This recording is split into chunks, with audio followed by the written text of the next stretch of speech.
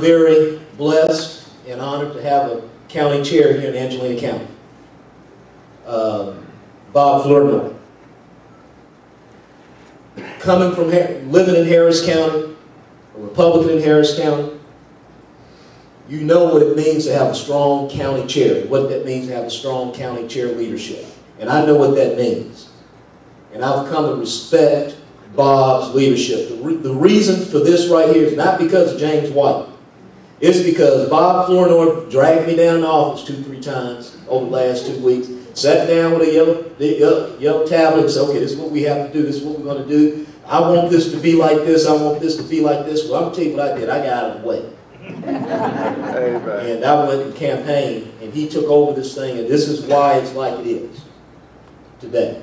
And Bob, I want to thank you. I want to thank you for your friendship. I want to thank you for your guidance. My county chair, Mike Patty, not only a good friend and a good chair, he is a fellow colleague in education. And I want to thank him. I remember about this time, I dropped this on him up at the Texas Star Cafe. Someone else likes that restaurant. At the Texas Star Cafe. And Mike said, well, you know, redistricting is coming up. And yeah, we're going to have to do something. But, you know, Jim McReynolds is pretty tough. Let me tell you about that. I don't want to spend a whole lot of time today talking about Jim McReynolds, and don't want to spend a whole lot of time talking about where he stays, where he lives. Because I think East Texans are more concerned about keeping their own house versus where McReynolds is living. Right. But with that said, I was sitting in a meeting, while I was listening to him speak in a meeting, and this is what he said, Wayne. He said, redistricting is not about R's and D's. Your R's should stand for rural, and your D's should stand for dirt. And that's kind of like his comeback on that. And I kind of agree with him on that to a certain extent. But I think your R should stand for runaway, and your D shouldn't stand for disappearing Oklahoma. Okay? I think that too. So we can keep that in mind. Politics is serious business. And I came in this race not expecting anything, not expecting any sure outcome. But back in October, when it looked like Obama was going to run the table, in the back of my mind, I had the idea that the American people, and East Texans especially, aren't stupid. And Bob, you took 2 of my speech lines. I was going to do one on 2 visions and one on the independence. You came up and did both of them in one speech. You know? But Bob is right. What is this spirit that you see here in East Texas? And it's the same spirit that we had about 234 years ago in 1776. Much as times have changed, the grievances haven't changed any. The situation really hasn't changed any. Then as now, we have a national government that's engaged in big spending, profligate spending. It wants to relegate our children to future generations to a financial bondage, as Americans did over 2 centuries ago. They had a series of taxes: Sugar Act, Stamp Act, Revenue Act, Tea Act. And it was an attempt to punish the most productive Americans. And when we look at it today, government has a string of taxes: income tax, gross margins tax, sin taxes, sales tax, excise tax, healthcare tax. And it seems like it's only one reason to do all that. Government seems to have this thirst for the people's wealth in order to buy the votes. You already own the people are already the government, and then the government comes and tries to get you to sell yourself out. And then we look at property rights. Leading into 1776, they had this thing called the Quartering Act, where the government could take over your house and house soldiers. We see today that we have a government that has a contempt for property rights, with such schemes as the Texas Transcorder, perversions to the power of eminent domain, the excessive valuations by appraisal districts. So as then in 1776, where Americans were swearing their allegiance to a government.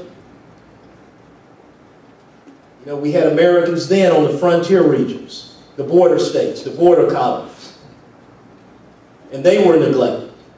Today, we have a national government that not only neglects its sovereign duty to secure its international borders, but it joins with foreign governments to sue its citizens for doing what it arrogantly refuses to do.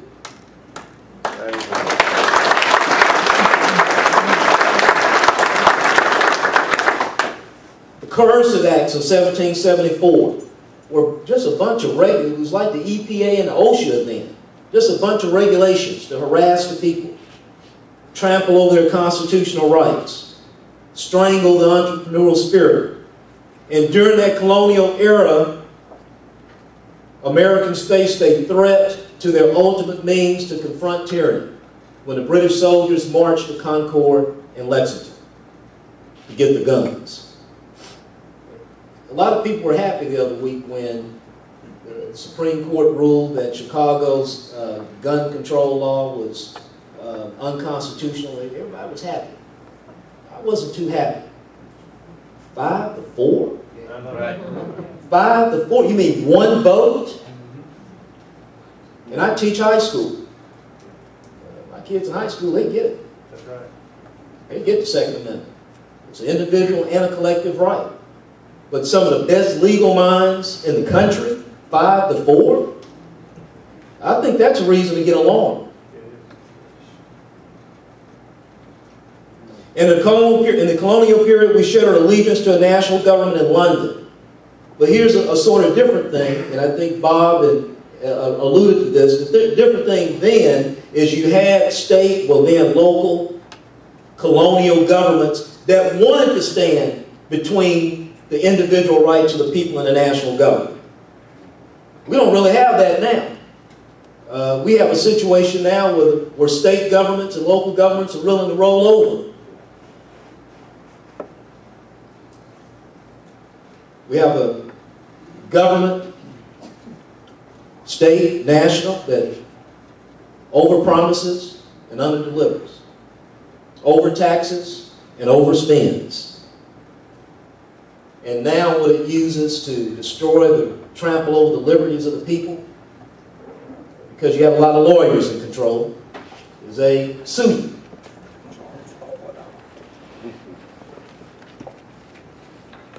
So that brings us today.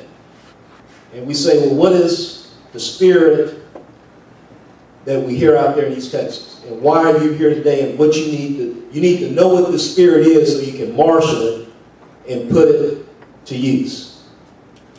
And I just think it's just real simple. Had enough.